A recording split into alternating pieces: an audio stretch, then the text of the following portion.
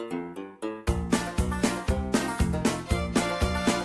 got the joy, joy, joy, joy down in my heart. Where? Down in my heart. Where? Down in my heart. I've got the joy, joy, joy. Welcome to Yesu Mofra Downfall. It's a great and exciting channel. Hello guys, welcome to Yesu Mofra Downfall. I'm Auntie Rajwa, and it's always such a great joy to be in your homes or wherever you find yourselves.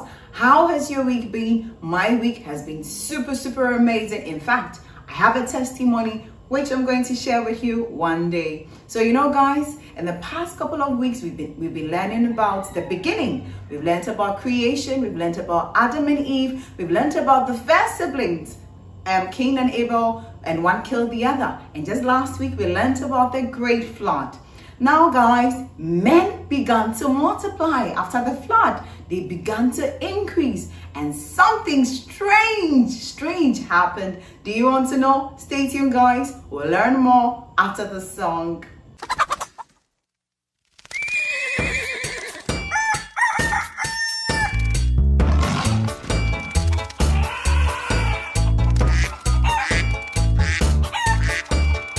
God was so very sad, people became so bad, he decided he would start over.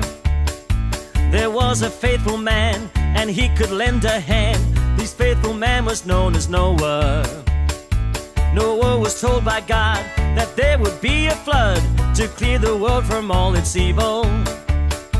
Noah must build an ark through daylight and through dark before the rain starts a-falling. Up came the animals marching two by two. Down came the rain and flooded the world right through. Out came the sunshine, and that's when no one knew God saved them all from the flood. Animals of every kind, two of each is what you'll find, made their way on board. The rain then came to sight for 40 days and nights, and all on board was safe. Up came the animals marching two by two. Down came the rain and flooded the world right through. Out came the sunshine, and that's when no one knew God saved them all from the flood. Then sunshine finally came, just like God had arranged, and the rain finally ended. Water began to dry, a rainbow in the sky welcomed them all back to land. Up came the animals marching two by two. Down came the rain and flooded the world right through. Out came the sunshine, and that's when no one knew God saved them all from the flood. Up came the animals marching two by two. Down came the rain and flooded the world right through. Out came the sunshine, and that's when no one knew God saved them all from the flood. God saved them all from the flood. God saved them all from the flood.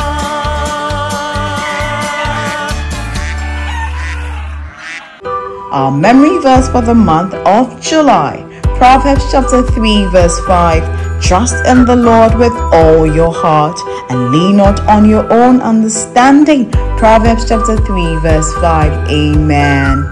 Guys, I am super duper ready for today's Bible story, and I'm sure you also get your super book ready, get your Bibles ready, and let's dive deeper into the Word of God for today's Bible story.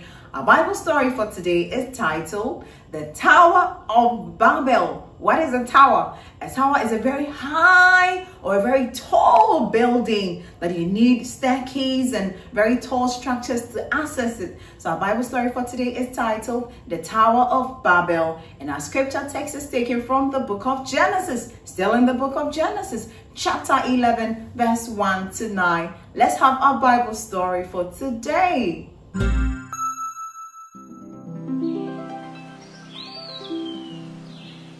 God made the world, and in the beginning, everything was beautiful. But as time moved on, God was not happy with how people had become, and he destroyed the world in a gigantic flood in which everybody died. God protected Noah and his family so that they could live happily and have children and grandchildren. Over time, Noah's children and grandchildren multiplied and spread out all over the world. A certain group of people found themselves in the land of Babylonia. It was a great land with vast plains and perfect for a large group of people to settle down and start their lives. The people all spoke the same language and were united in building a great town for themselves. Nimrod was the king of this land, and he wanted to be known as the greatest king of the whole world. Babel will be famous all over the land, and I, King Nimrod, will be known as the most powerful king of all. We must have a symbol that shows this to everybody. Your Majesty, we could build a tower, a magnificent tower, so high that it touches the sky. That's a very good idea, Minister. We should build this tower right in the center of town. People will come from all corners of the world to see it. It will remind them that King Babel is the most powerful man ever for ages and ages to come. Minister, send out the order to make preparations to build the tower at the earliest. Yes, Your Majesty. This will be done as you wish. And so, work on the tower began. The tower was built by thousands and thousands of people. Almost all the people of Babylon were ordered to help with building the tower. The king even ordered people from outside the kingdom to help with the building of the tower. Jared, this is not done. Work is moving too slowly. The king wants this tower finished in the next 2 months. At this rate, it won't be finished in 10 years. Sir, these are all the men I have. They are working the whole day without rest. The tower will never be finished in 2 months, sir. Don't be stupid, Jared. You know the king will not listen to any excuses. How many men do you want? I will get them for you. Even if I add more men, we need time to make the bitumen tar. And also the bricks need to be dried in the sun for at least 1 day before we can use them for building the tower. Let them work in the nighttime, I don't care. This tower must be finished in the time set by the king. Or you stand to lose your head, do you understand? Okay, give me 200 more men and 1,000 lamps so that they can work in the night. I will try my best. God was looking on at the way the people of Babylon, and especially the king, was working towards making Babylon a great city, and he felt angry and sad. He saw that the king Nimrod was consumed by greed and pride, and had only selfish thoughts about making himself great and powerful. I see that they are achieving all this because they all speak the same language. I will make them all speak different languages so they will not understand each other. This will stop them from performing this act of pride. And so, from the next day morning, everybody was speaking different languages. Nobody could understand what anybody was saying. The slaves could not understand the supervisors, and the supervisors could not understand what the minister was saying. And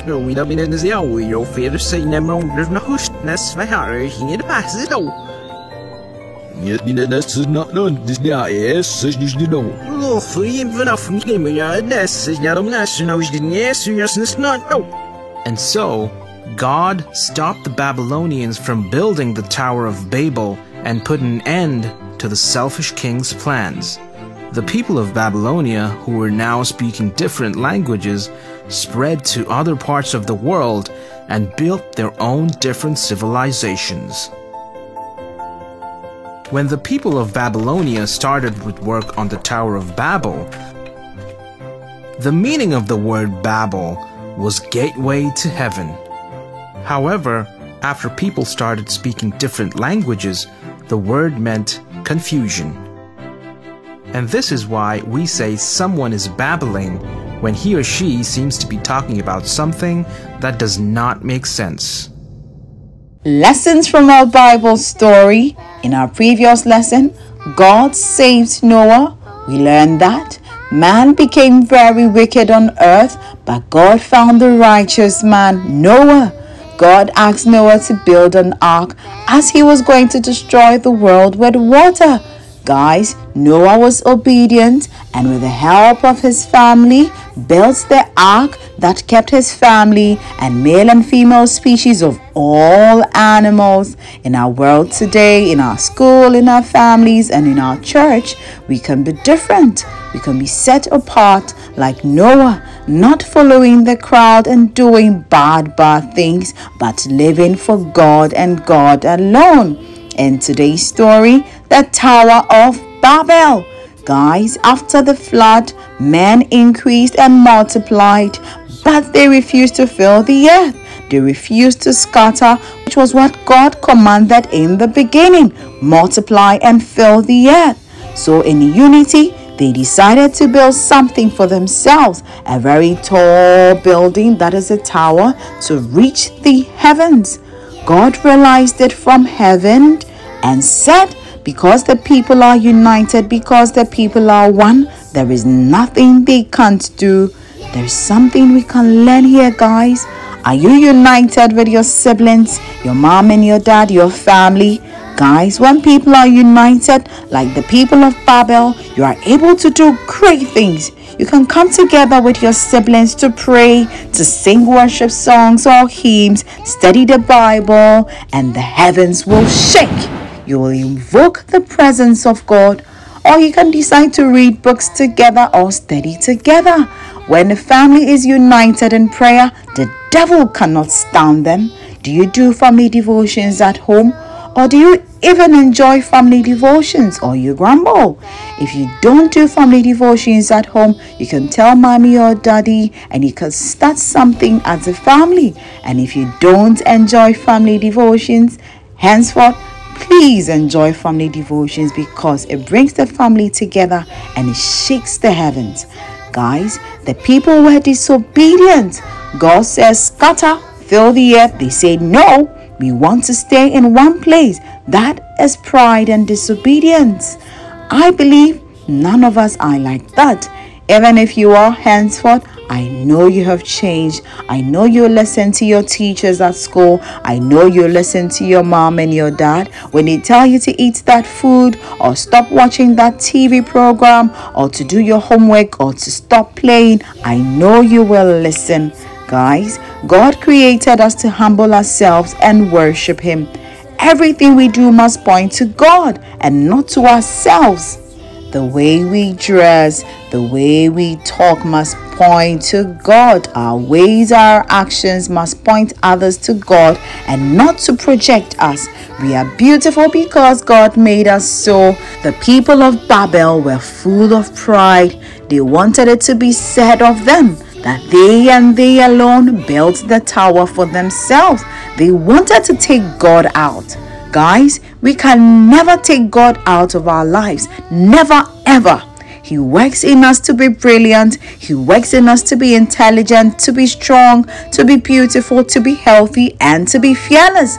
So let us use the gifts, the potential, the beauty, the strength He's given us to build things for Him and to be humble like Jesus. Whilst He was here on earth, He never bragged about the power He had or being God's son.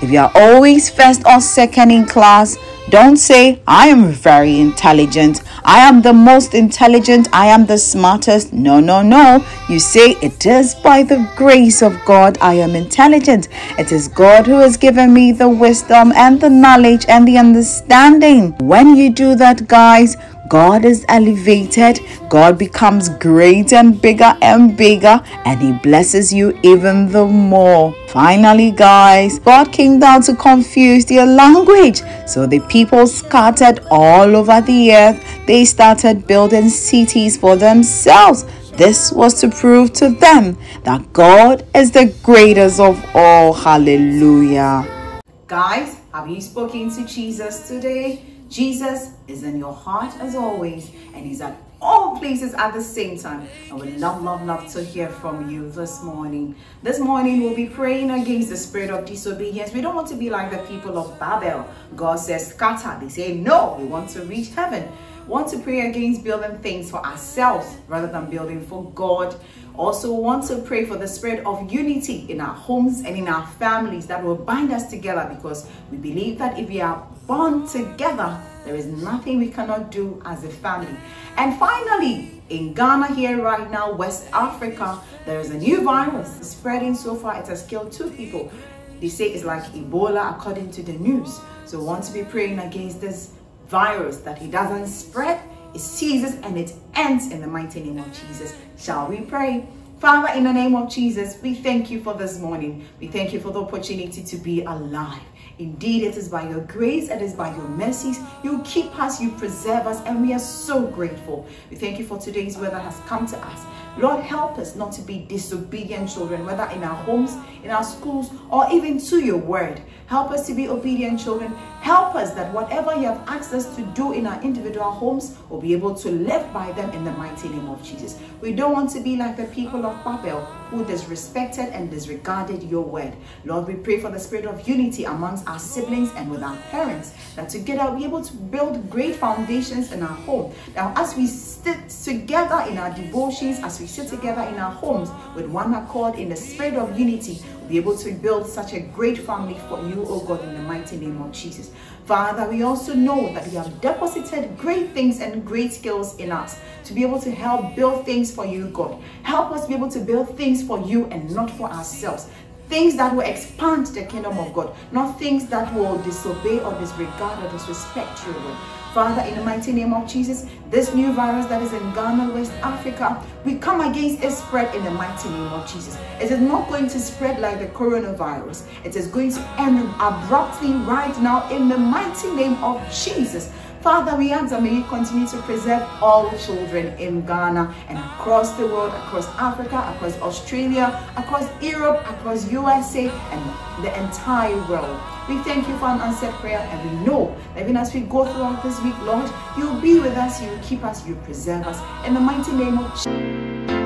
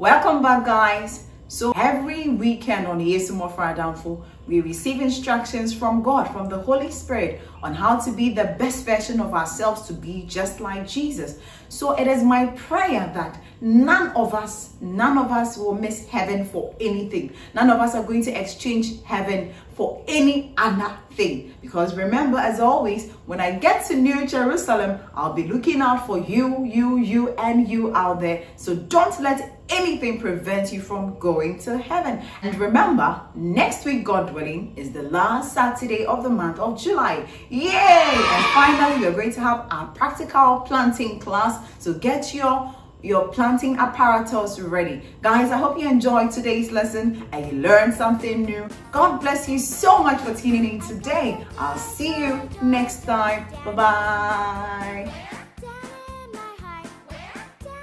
On Instagram, Facebook, and YouTube. Don't forget to subscribe to our YouTube channel for more videos. Thank you for watching. God bless you. Yesu. far down